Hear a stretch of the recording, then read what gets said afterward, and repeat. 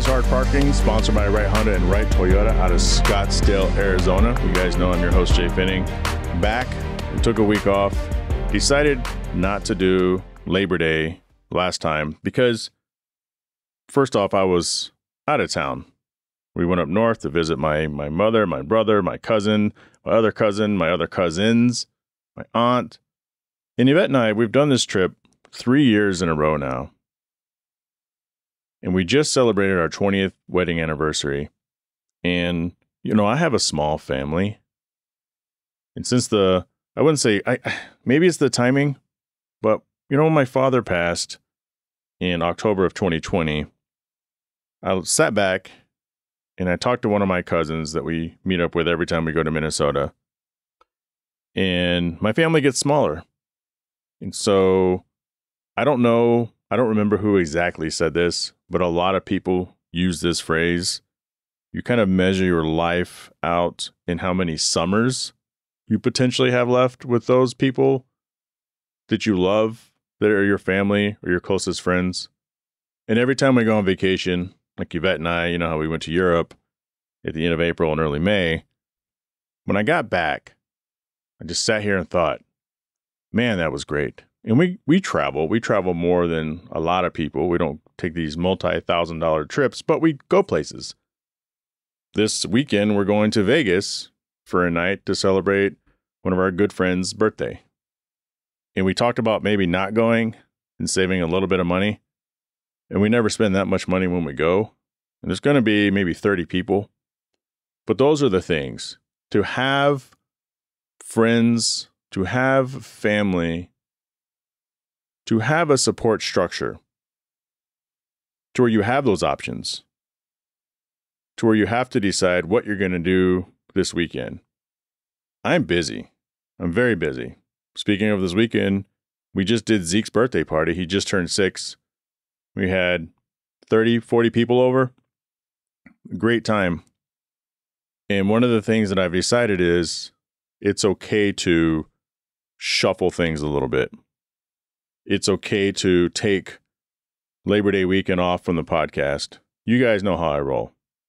I've been doing this every week since 2021, since January of 2021. Before that, this podcast came out every 2 weeks. So we're looking at 2019. So that's 6 years. And this podcast goes where you guys and myself are willing to take it. Let me tell you guys something, and this is kind of fun, interesting. It's the truth pill, and I'm fine with it. So the last episode, remember I opened up thanking everybody for allowing me to be who I am. And I know at times it's hard, and sometimes I'm going to say things that you don't agree with, and I'm going to have guests on that say things that you don't agree with. But that's the nature of this show. So that podcast came out on a Monday. Later that Monday, I received a review, and the review is fine. Because at first I read the review and I was like, what? You don't know me. You don't know my podcast. But through every level of feedback, whether positive or I won't say negative, I'll say constructive, there's always a shed of truth.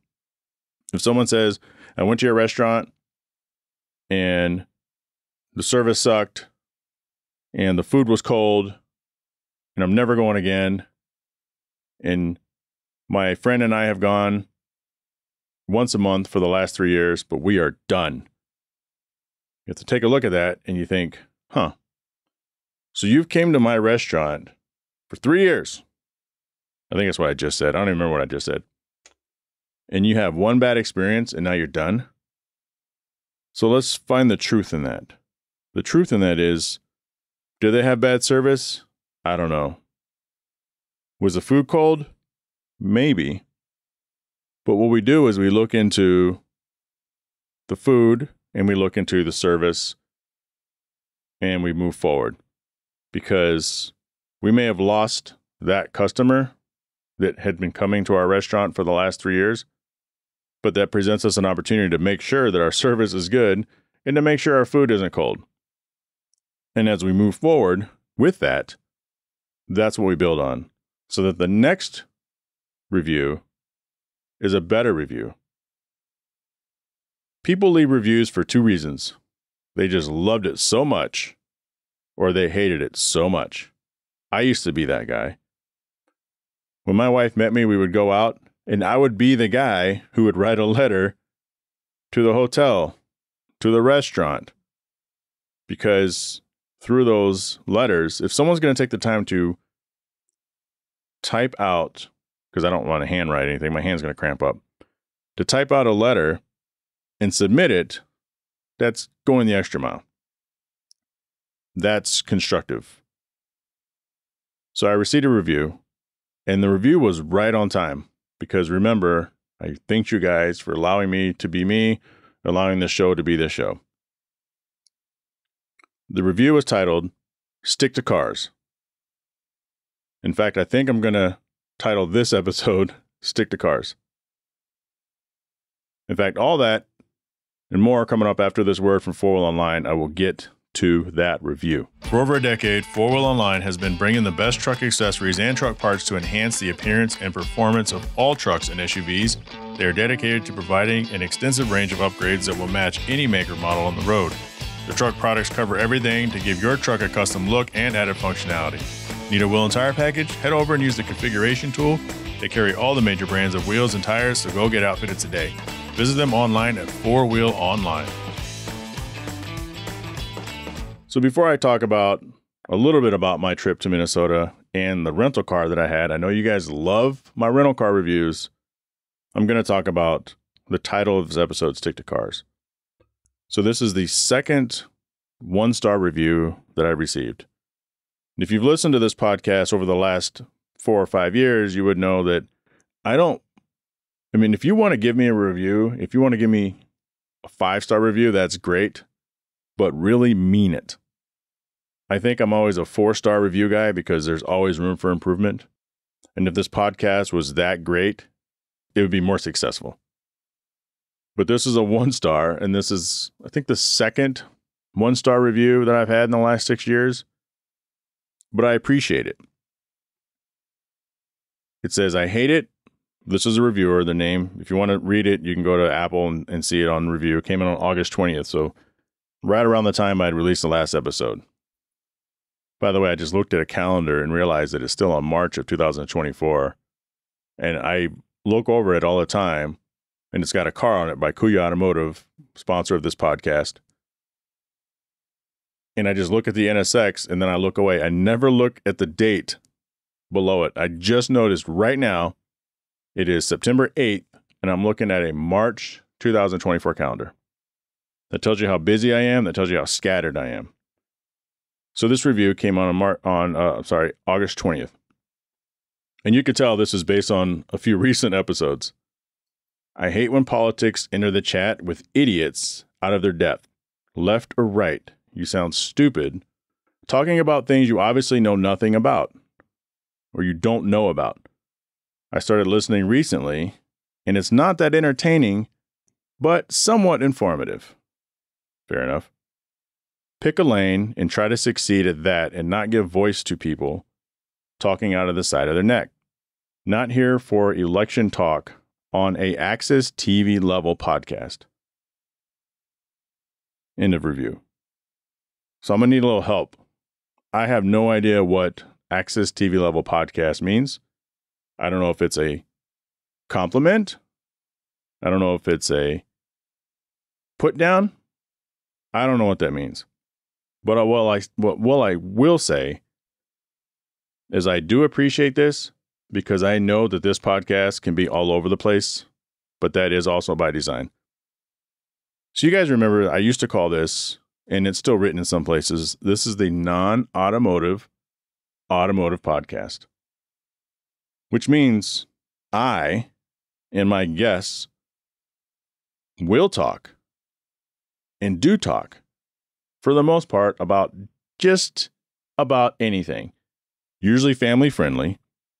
This isn't Joe Rogan. This isn't things that we say for effect that we can go viral on social media. It would be nice.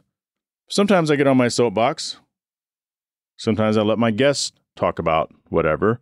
And if it gets uncomfortable, I kind of steer it a little bit left or right or whichever.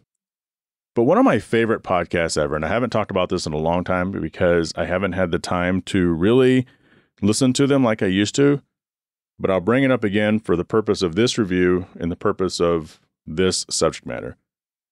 The Dan Lebatard Show with Stugotz. Used to be on ESPN. They're on their own thing now. Incredibly successful. And I would always get a little bit jealous because they have the host, the co-host, and a whole room full of producers, and they're talking about things and they're laughing, but it's primarily led by Dan Lebatard. And he's a sports guy. There's a lot of people who love him, and there's people in the sports world that don't like him. And one of the things that when he starts talking about Colin Kaepernick taking a knee, when he starts talking about George Floyd, when he starts talking about police brutality or some of the social, I guess, wrongdoings out there, the humanistic approach in and around sports, the feedback is always stick to sports. And so when I get a review that says stick to cars, at first I'm thinking, you don't know me. You don't know this podcast. And then I'm thinking, going back to the restaurant thing, this is an opportunity to maybe get back to a certain way or not. It is feedback which somebody took time to do, which I appreciate. And in a way, it's a compliment because this is the non-automotive automotive podcast. And I have faithful listeners who don't like the politics. I am not a big political person. You would think so, listening to this podcast in the last 6 weeks. But there's a lot of stuff that's happened. And like I've said before, when July 13th happened, and I looked on my phone, I go, holy shit. I think someone just tried to assassinate former President Donald Trump on national TV. That became very interesting to me. And you guys know that when I'm interested in something, I take a deep dive. I try not to get too tunnel vision. I try to do research as much as the media machine allows me to do. And I try to come from a point of education. I don't know if my guests do the same when we have those conversations, but there's certain people I like having on because I know they're more comfortable talking about certain things. Whether it's the Houston Taqueria shooting, what was it, in February of 22 now? I think it's February 22, maybe 23, but I'm thinking 22. Where Brian Sales of the See Through It Warriors Vision podcast is typically my correspondence for gun violence and all things like that. Because we both like cars and we talk cars, but we talk about those things. And so the disclaimer that I always put out is, I don't know. At the end of the day, I'm just a guy with an opinion. And I would like to think I probably represent a vast majority of people out there that also have their own opinions. But unlike a lot of people who just flat out don't have the time, myself included typically, I do a deep dive into things so that I try to come from a place of education. But I'm not. We've said this before. Our society right now is a society built on absolution. And if you're being honest with yourself, you'd realize there's no such thing. It's not red pill versus blue pill. You know what causes a purple pill? When you mix blue and red together. But no one wants to talk about the purple pill. Everybody wants to be the red or the blue pill.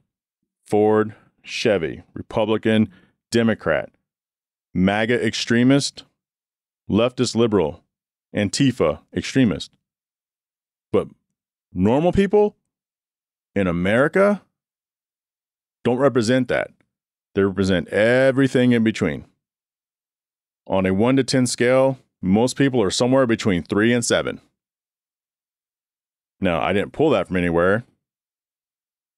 I don't think that's a statistical fact, but it's a common sense fact. So, I'm going to talk about politics if I want to talk about politics, and you can choose to listen, or you can choose to skip that episode and come back the next week and listen to World Yo-Yo Champion, or listen to actor Mr. Reggie, He's going to be on the podcast. He's been on the podcast. Or listen to actor Noel G, who's known for Fast and Furious for car people, but he's known for so much more other than that. And I'm going to sit back and listen to him preach the faith and the word of God. And no matter how many times I try to steer him back into stuff that isn't religion, because I don't talk about religion, just like a lot of people don't talk about politics, because I don't take a deep dive into religion.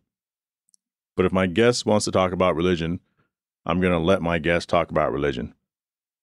And then just slowly try to reel the podcast back to where it needs to be. And one thing I will also say is, again, I wasn't mad at that review.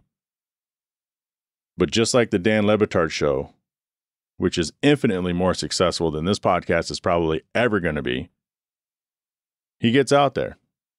And it takes either you're hooked the first time you listen to this podcast, you hate this podcast the first time you listen to it, or you listen to it over the course of a week or two and decide that you love it, like many of you do. You love the variety. And there's people who pay every month to support this podcast.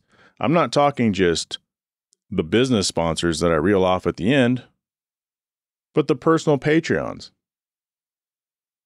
Some of them have very different worldviews than I do, but they still reach out and say, I love what you're doing on the podcast. Keep it up. I love your show. I love what you talk about. I love that you're not afraid to talk about things that everybody else typically doesn't in your space. Because if this was a political podcast, we'd be talking a whole lot more politics. But then again, I wouldn't be doing it because at the end of the day, I don't give a shit.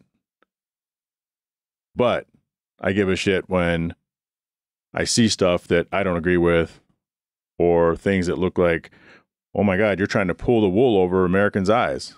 And I'm not saying who was doing what, but that's my observation.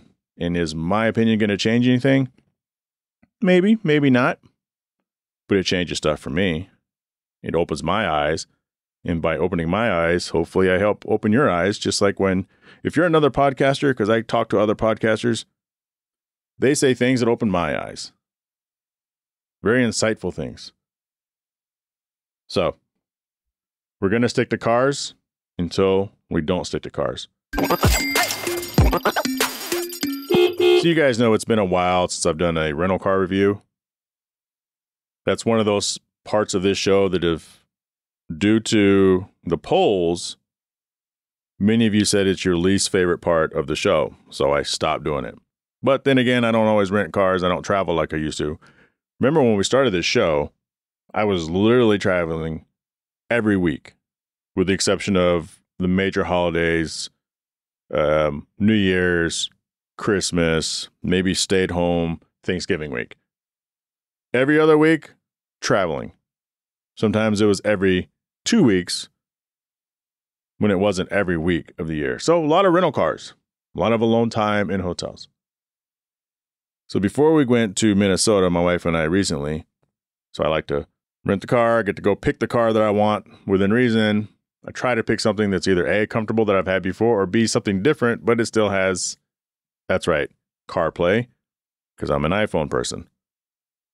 This time my wife says, why don't you let me pick? Let me see what I can get. Through her job, Hertz is usually cheaper than what I get through Enterprise or National. So she picks, we have Hertz, we travel to Minneapolis, get there super late, and she is 5-star gold, I think that's what it's called. Walk to the Hertz station or the Hertz garage. Can't find a car. We're at the wrong terminal. Now, there's rental car companies at both terminals. There's 2 terminals in Minneapolis.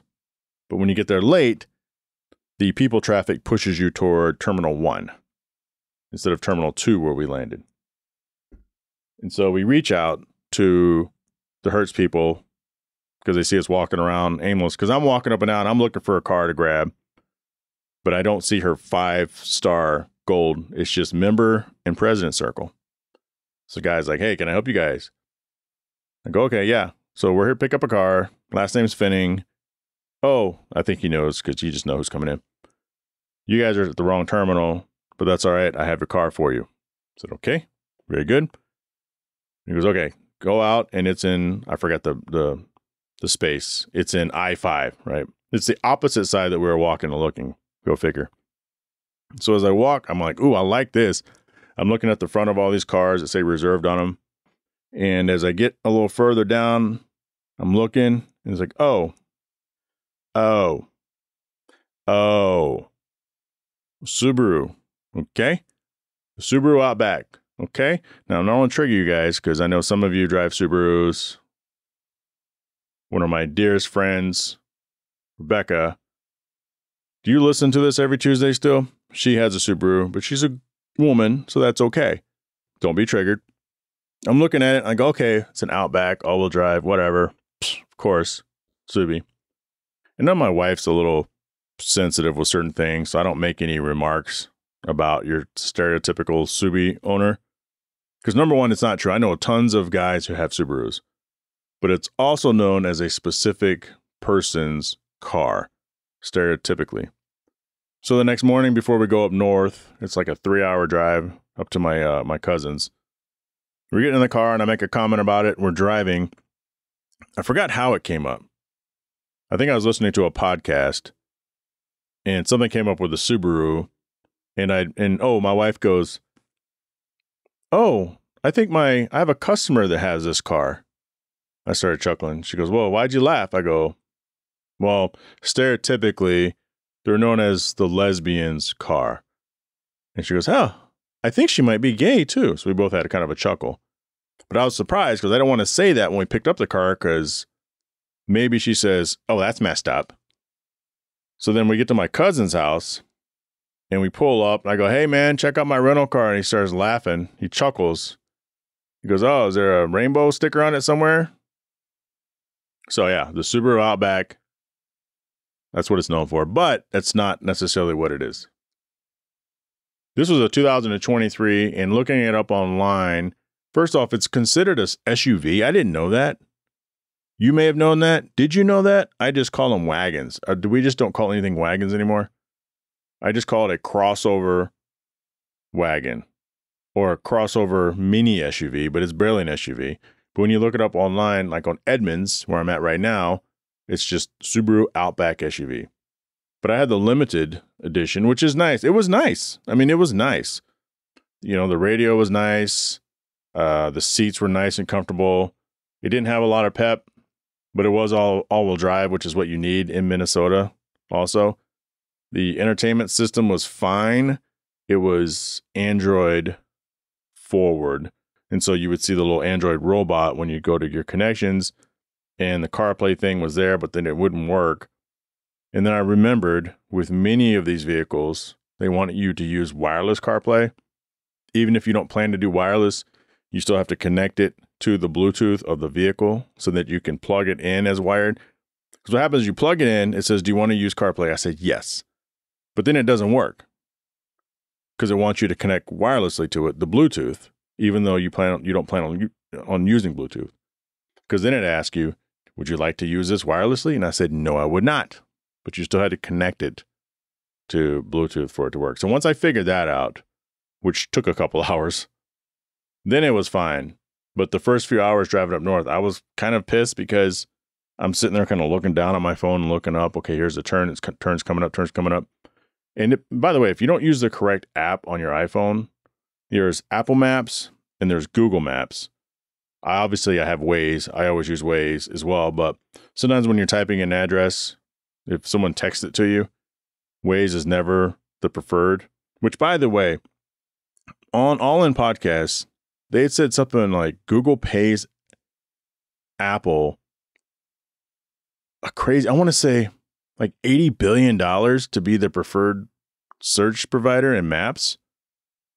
Look that up. It's something, I mean, I could look it up right now, real time, but I don't want to, but it's something astronomical, like $80 billion to be the preferred map app, which makes sense. It's whatever it is, when you click on, if I text you an address and you click on it, it's going to by default open up Google Maps, not even Apple Maps, Google Maps. But one of those two apps don't tell you the information you need.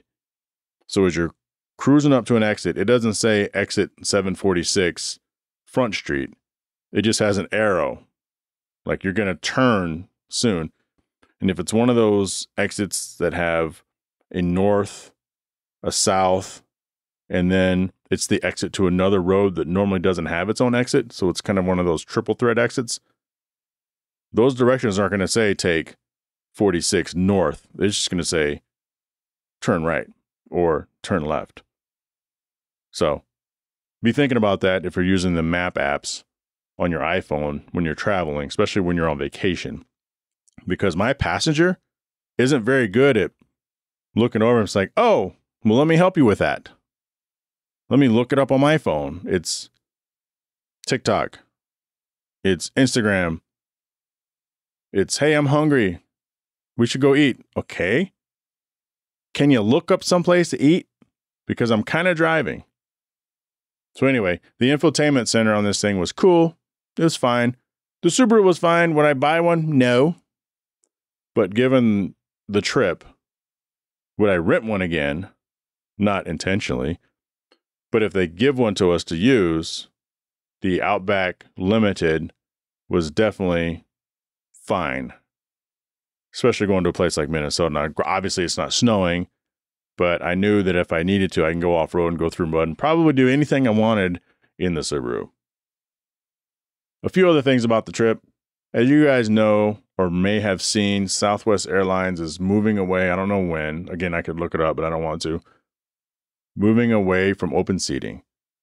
So at some point, maybe in January, you can buy your seat like any other airline. And I'm wondering what that's going to do. I guess they're struggling right now anyway. So of all the ways to make a buck, maybe start charging people for things that everybody else charges them for and stop giving everything away for free. But the frustration for me with Southwest, unlike any other airlines, is you have to check in or pay extra to have it checked in for you. You have to check in 24 hours in advance, and you have to sit there and hit refresh on your phone. And once it hits 24 hours, you hit check in. And depending on where you're going, even if you check in the next 6 seconds of when the clock flipped, you could still be at the bottom of A, or you can be in the middle or the back of B. And if you've never flown Southwest, I'll give you a quick rundown. Southwest seating is 1 through 60, 60. A group is 1 through 30. A group is 31 through 60. B group, 1 through 30. B group, 31 through 60. C group, D group. I don't think there's an E group. But what happens is if you have A1 preferred, I think it's what it's called, A1 preferred, or is that just a shitty steak sauce? Maybe it is A1 preferred or 1A preferred. Then you're guaranteed to always get an A slot, whether you check in immediately or you just sit on your ass a little bit longer and you don't check in till later. You're guaranteed an A slot because you've flown enough or you've paid money to be guaranteed an A slot. But usually it's because you've flown a lot or through business or something. So Yvette used to have the A-list. That's what it is, A-list preferred. She used to have A-list preferred. She doesn't anymore. So we have to like wait for the time to flip and stomp on that check-in. So when we're leaving, I got on my phone and I think I missed it by a minute. And we both had B50. We had B50 and B51.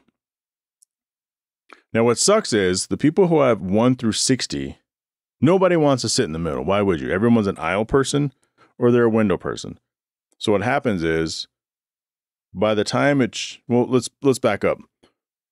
So anybody who needs special assistance goes on first. That's any airlines. Then you do A1 through 30, 31 through 60. Then, and for those of you who travel with families, you love this. For people like me who are typically a business traveler, I hate this. Now, my wife doesn't mind because when she travels for work, most of the time she's by herself. Sometimes I travel with her, but most of the time she's by herself. So it doesn't matter if you're by yourself. What I'm about to say doesn't matter if you're by yourself, unless you want a window seat or an aisle seat. So A1 through 60 goes. Then those families that are traveling. So mommy, daddy, and the 3 kids, or people with dogs, that's allowed on Southwest, pets, They all get to board. They have their own line. Then B can go. So then by the time you get on, all the window seats and all the aisle seats, with the exception of maybe the last 6 rows of an airplane, are taken up. Most of the time. So if that's like, it doesn't matter. We're going to the same place. I say, it does matter. It matters because you run out of place to store your overhead. And when that plane lands, everybody has to use the restroom. It doesn't matter if you run the restroom 6 times in the air. For some reason, when that plane lands, you have to use the restroom. So the further back you are, the longer it's going to take to get off the plane. Most of the time, by the time you get on, you're now sitting with or just behind all the newborns, screaming babies, pets, all that stuff. So we get on the plane. And Yvette's like, I can smell the restroom. I said, well, yeah, because we're 3 rows away from the restroom. I said, this sucks. But I could have paid $25 usually to guarantee each of us A1 through 15. But now they have business class, which is the biggest scam in the world. Because if you ever flew Southwest, there is no first class. There is no business class. Every seat, A1 and 2 are the same as, row 1, 1A, 1B, 1C, 2A, 2B, 2C is the same thing as 34A, B, and C. Like there's no difference. There's no first class, none of that. But I could have upgraded our flight to Minnesota, business class, Southwest Airlines, for $700. Are you kidding me? F Southwest. Fortunately, on the way back, I was right on it, and I checked us in, and we were like A50 and A51, which was better. We were to get on, get our seat. We're somewhere in the middle of the plane. So as I typically do, watch some movies. You guys know I have a movie reaction channel. Check it out. Get Real with Jhae Reacts. I watched Charlie and the Chocolate Factory, and this is the early 2000s one. I had never seen this movie. This is the one with Johnny Depp. Have you seen that movie? That movie's weird. It's a little weird. I mean, it's Johnny Depp, and Johnny Depp can be a little weird. I like him a lot better as Captain Jack Sparrow than Willy Wonka. And it's funny because his haircut in the movie and his glasses, and he already has like a feminine face, especially in the early 2000s with the makeup on and everything and that silly hat. He actually reminded me, like there's a friend of mine that I won't mention, but every time they showed him in the movie, I thought about my friend, and she's a woman. I'm like, that reminds me of, and it's funny as hell to me. But the movie's weird. Everything from the elevator to the Oompa Loompas. Call me old fashioned. I want to hear the Oompa Loompas singing Oompa Loompa songs. And I kind of expected it to be more different instead of pretty much a copy of the original, with the exception of a few small details. It wasn't a bad movie. I liked the movie. I actually liked the movie. But it was weird too. The ending, it just kind of dragged on and got weird. Also watched Breathe. My wife told me, you got to watch Breathe. This is a good movie. Jennifer Hudson, Common, 2024 movie, I think. Maybe it's 2023 movie. Basically apocalyptic. There's no more oxygen. So you have to live indoors and have this special breathing system. But she said it was good. And the thing is, I tell her to watch movies because I say they're good, and she never watches them. My son has to tell her to watch it before she watches it. But if I say watch it, she doesn't want to watch it. I got good movies. She doesn't bat very high. But I know why she watched the movie. It's got people in it that she likes. We'll just leave it at that. But that movie sucked. And I didn't want to have this bias because she already thinks I don't like black people and black movies. But that's not true. I like Common. I was watching it because I like Common. Jennifer Hudson, I've seen her in some stuff. She's fine. In this movie, acting sucked. There's a girl who played her daughter.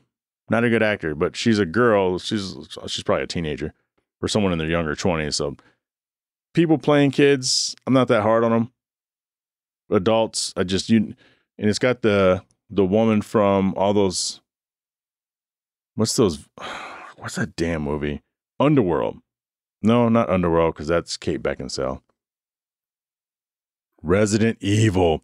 Yeah, it's got the girl from the Resident Evil movies in there. And she's one of the main characters. It's actually got a few surprise characters in there that I'm shocked that they took the payday, because it wasn't a very good movie. But you never actually felt fear on the survivor side. You never felt in danger by the people that are trying to steal what this other people have, or the people who claim that they're one thing, but maybe they are, maybe they aren't. I'm speaking in generalities because I don't want to ruin this incredibly terrible movie for you in case you ever watch it and decide it's a good movie. But it's called Breathe. And it sucks. Last thing I'll talk about is sitting at my cousin's house. We were watching YouTube, and I know we're on vacation watching YouTube. It was in the middle of the day, kind of a filler between things like shooting guns, which we did, a couple shotguns. He had 2 automatic shotguns, or semi-automatic, I guess. They reload themselves. You load them all at, the beginning, and you don't have to pump them. Non-pump action. You don't have to pump them. Then you had a pump action shotgun, competition pistol, 22, which is little. He had 357. Did he bring his 357 out? I don't know. He had some special Smith & Wesson, stagecoach gun, some other, like some fat revolver. They were 9mm. We took him up to the Gulch on 4-wheelers. Yvette didn't want to drive, so she rode behind me. Great time. And we shot off a bunch of rounds. Good life. So anyway, we were watching the Fast and Furious video, and it was stepping through every single movie, the cars and the stunts. And much to my surprise, many of the movies, they use real stunts and real cars, and not as much CGI as you would think. And I knew this, but I think it was Fast Furious 6, where they dropped the cars out of the airplane. That was real. I didn't finish watching the show or the video, so I think we stopped just before the stupid submarine one, where the submarine's chasing the cars across the ice. But when they're dropping the cars out of the plane, that was real. And then the runway scene, maybe that was 6. I don't know, 6 or 7, but the world's longest runway scene, where they had kind of built this rig to look like an airplane, and they had some lighting issues, so they had cars that rode with them that were used only as lighting.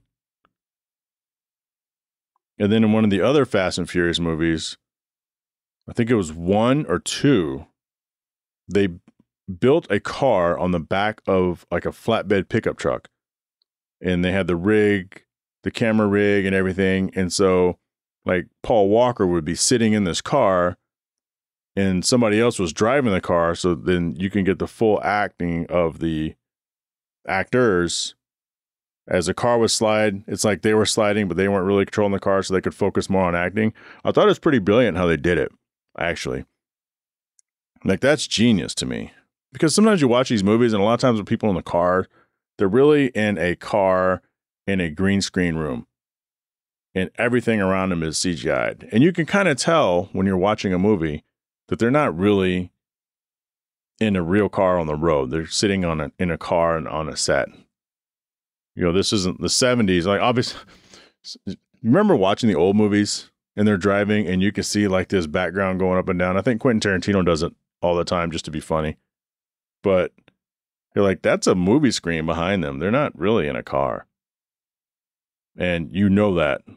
But a lot of the Fast and Furious, a lot of the newer movies, that's a real background, but the car is sitting on, like I said, on the flatbed. And of course, Fast 5, which I knew this, but you may not have, the famous scene where they're pulling this giant safe through a city.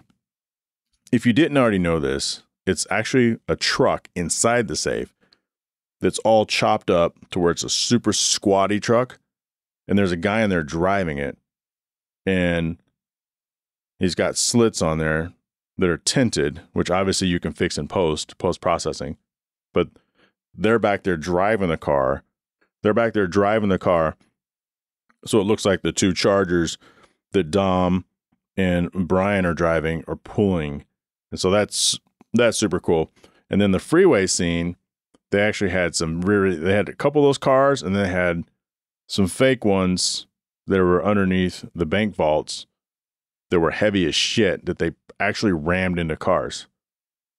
So it was pretty cool how they make those type of actions. So that was pretty much my Labor Day weekend in Minnesota. And I don't know if we're going to go next year. I want to go every year, but there's just so much travel going on. I have some travel coming up as well. Like I said, we're going to Vegas soon. If you're listening in the Arizona area, Southwest Speed Festival is coming up in September. And that is Ravi Tomerlin with We Don't Lift Racing. Try to support that show. It's going to be down at Casa Grande, the Podium Club. It's going to be down at the Podium Club. Maybe I could get him on. Maybe we'll get him on this week for next weekend's show so he can kind of talk about and preview his event. Ravi hasn't been on this podcast in probably 3 years since I used to do the Builder's Corner. And he talked about safety because he has a store and that's what they sell. They sell anything safety with tracks. He's a real NSX track guy. Goes to circuit, travels, drives the shit out of his car, breaks all sorts of records. Future Collector Car Show, October 13th. I am going to be the MC again. And I was just told that this time Bogey is not going to be there, so it will be a solo act.